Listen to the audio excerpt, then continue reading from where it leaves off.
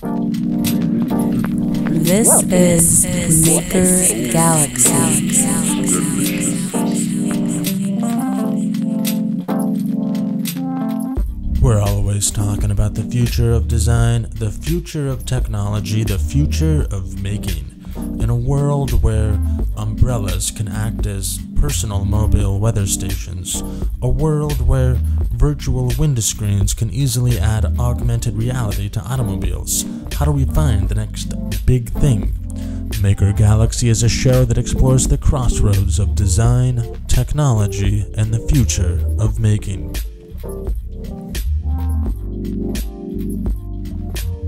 Welcome to the show, everybody. I'm your host, Simon Martin, and this week we talked to Israeli industrial designer and sustainable furniture craftsman, Eli Chissick.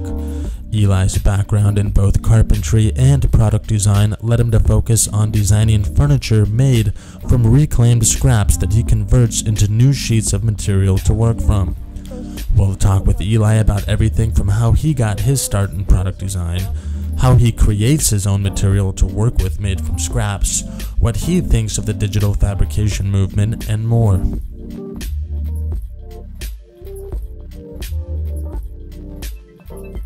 Today's episode is brought to you by the Objet 500 Connects 3 from Stratasys, the world's only color and multi-material 3D printer. Offering incomparably brilliant and consistent colors, plus transparent colors, the Objet 500 Connects 3 lets you create the most true-to-life modeling possible. Find out more at stratasys.com.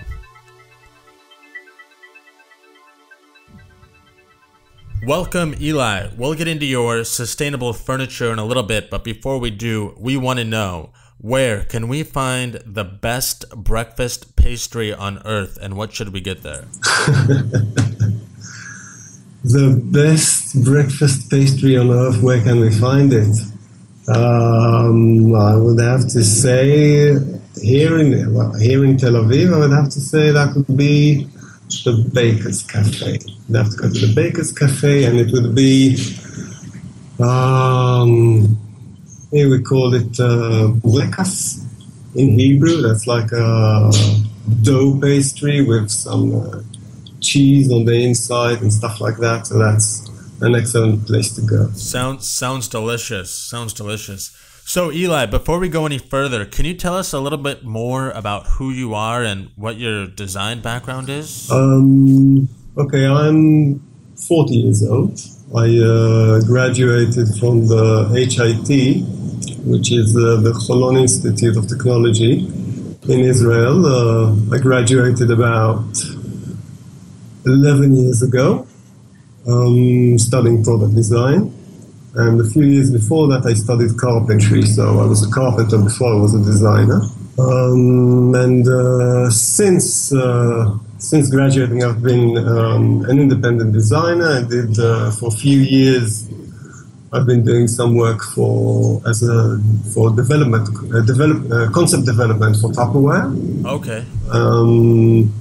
And in the past 2 or 3 years, I shifted into kind of combined my expertise of carpentry and design and shifted to furniture design. Excellent. And so, as a product designer, when did you first realize that making awesome stuff was probably going to be your path in life? It was a hope. It was always a hope to make awesome stuff. Right.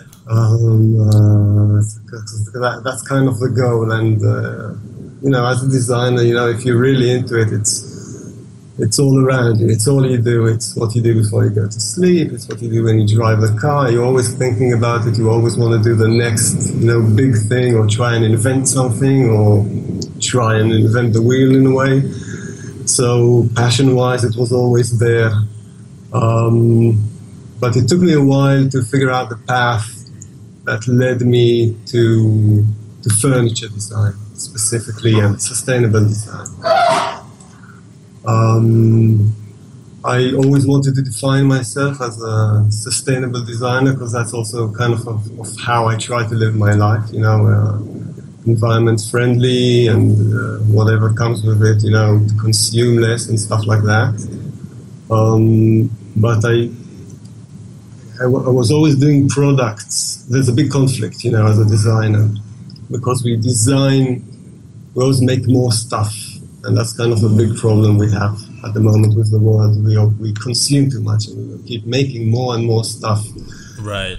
So I was very frustrated because I was designing stuff and I was enjoying it and making things, and I always wanted to figure out a way to define myself as an environmental designer and do things that their impact on the environment would not be as harsh as, you know, as general products. Where do you remember that time when your interest shifted from just designing products to designing sustainable products?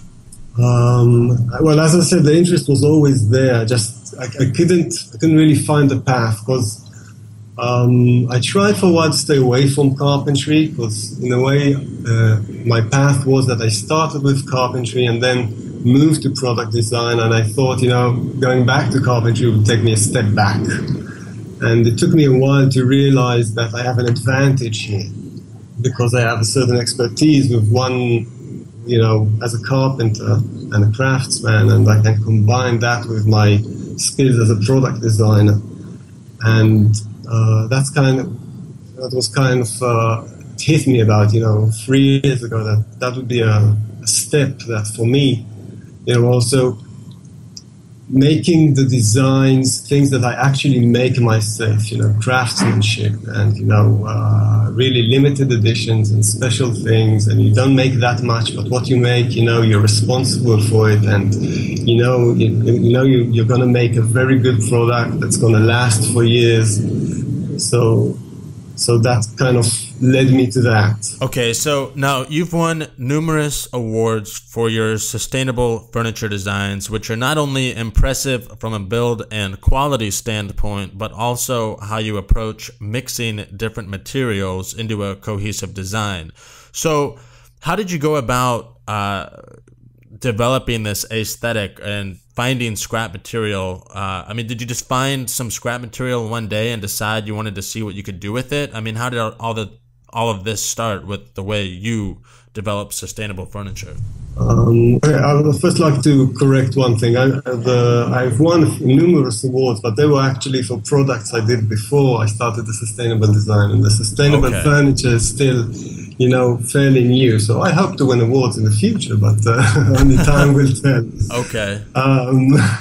What happened was I kind of got a bit into the carpentry business again, and I have many friends that, you know, own carpentry and say all about the city, and I started realizing the amounts of waste that they throw away, you know, pieces that for regular carpentry would seem like waste because they're too small, and, you know, they do things that are rather standard, and, you know, whatever, you know, is an offcut, and they just don't know what to do with it. So eventually, you know, they put it in a pile, and after a while it goes to the garbage because they just run out of space.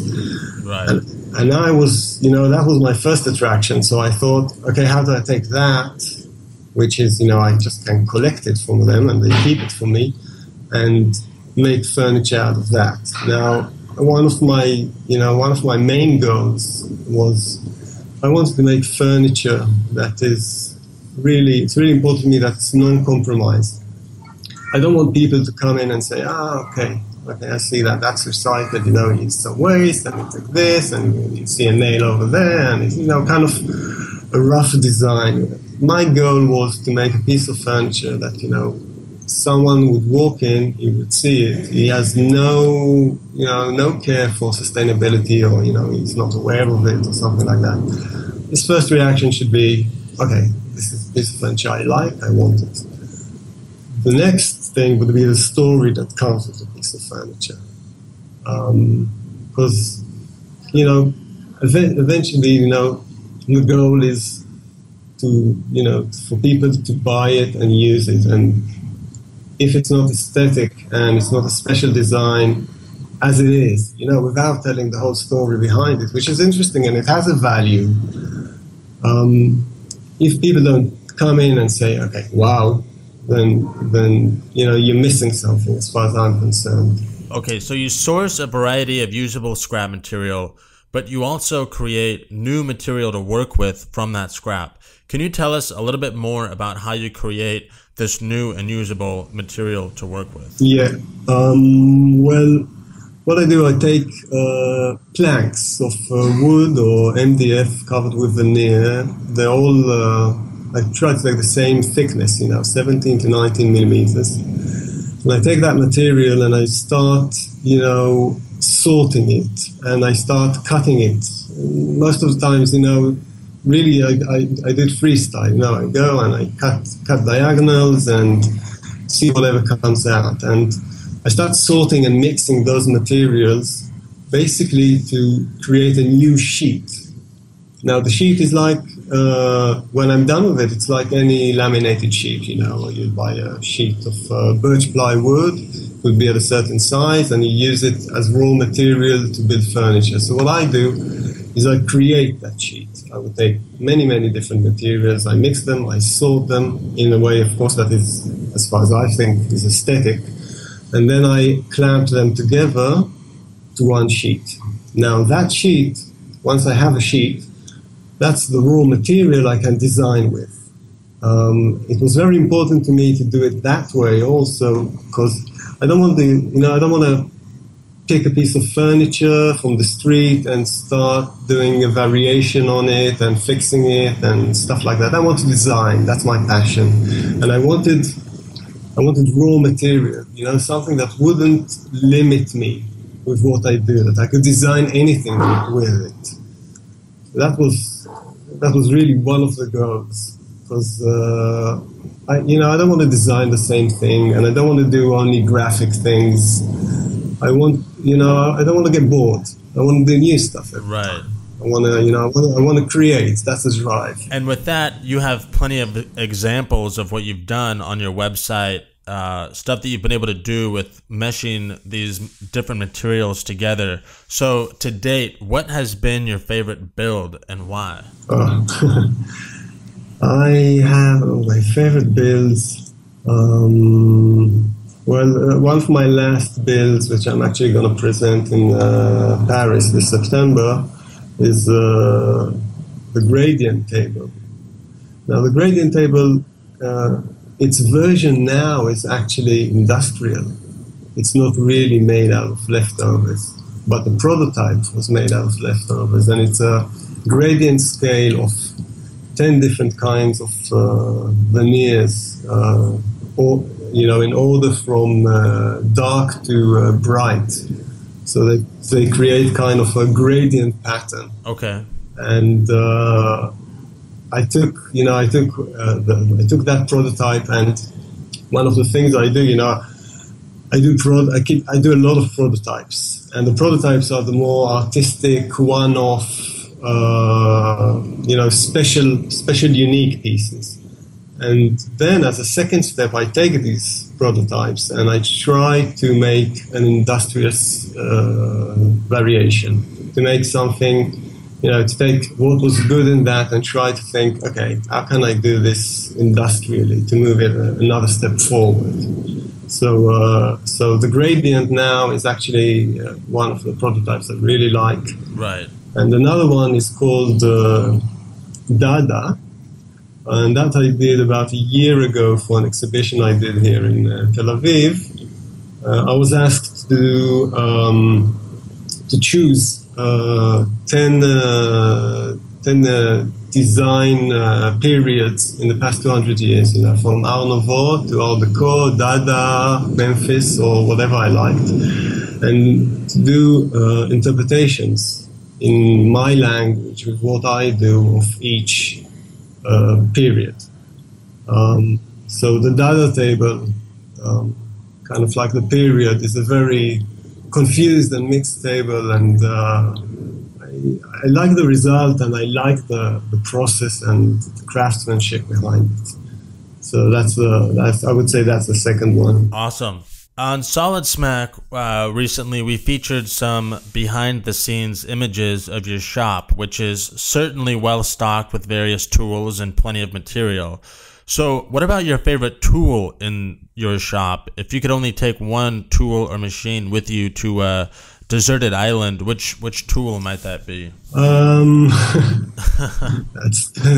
That's tough. There's not much you can do with only one tool, I'd say. But that's a good point. Well, what about if you could stay in your shop and not go to a deserted island? What would be your favorite tool to use? I'd say my favorite tool is actually it's a Swiss machine. It's called the Lamello. It's not that big, and it's for I just use it a lot. So it's kind of like I feel like it's an extension of my hand already.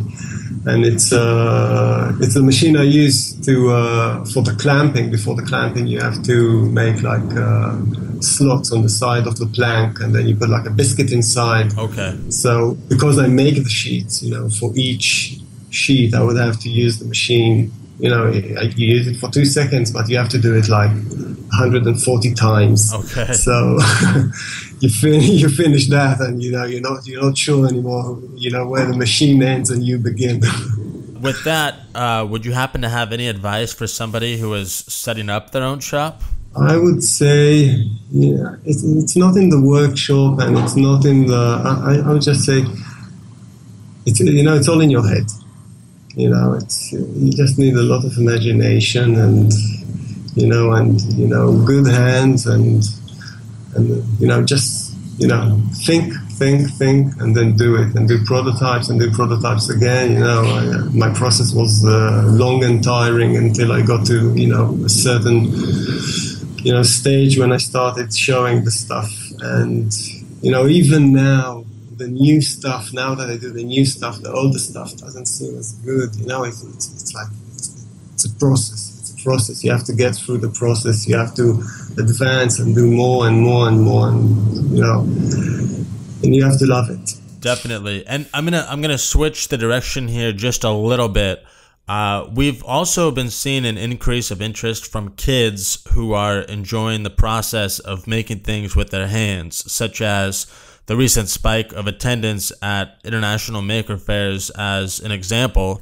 How important do you think it is that we teach tomorrow's generation the importance of working with your hands in a shop environment? I think it's extremely important. I think we are we're looking at a real problem with the new generation, that's now at their 20s or even younger. And because they grew up straight into the computer world and the iPhones and everything, they don't know the process. They don't know where things come from and how they're made. And it's harsh to say, but there's like a bit of I'm sure every generation says it about the younger generation, but there's a certain there's a dumbing down. We're getting too far away from how things are made. We have to stay close, and I think we're heading there now in a way, because people are aware and craftsmanship is coming back.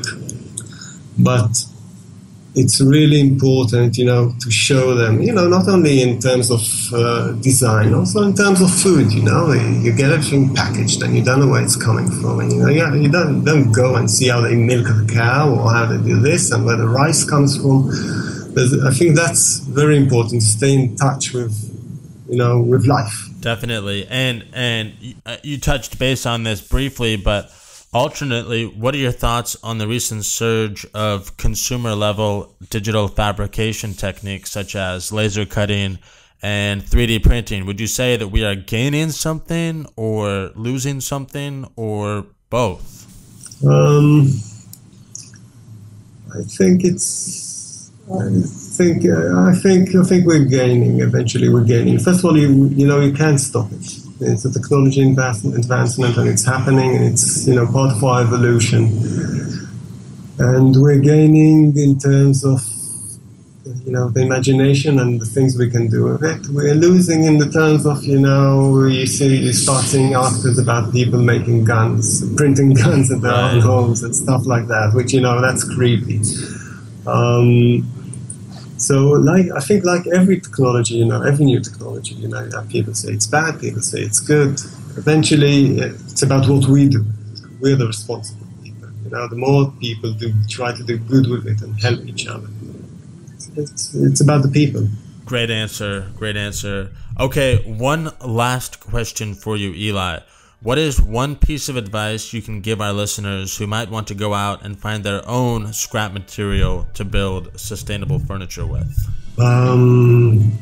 Make friends.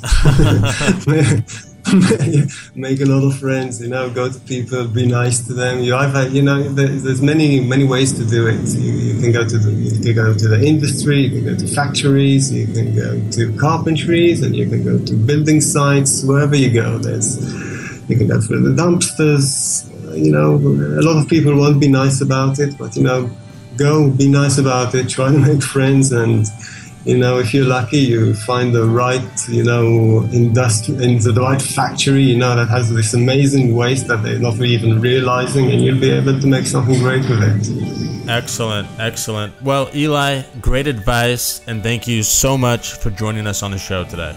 Thank you.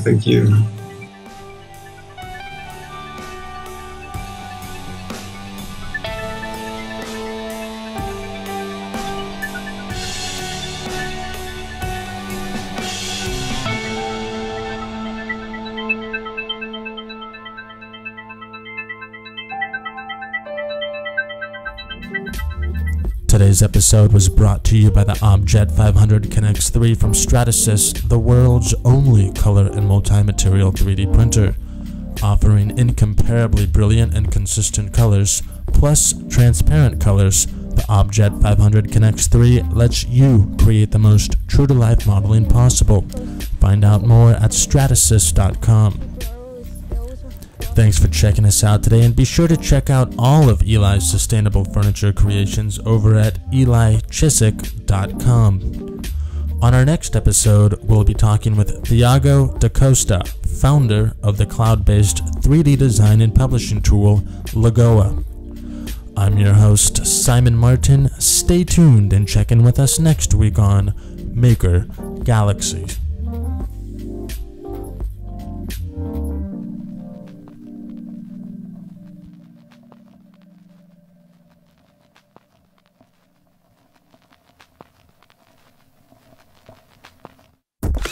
A production of EBD Media.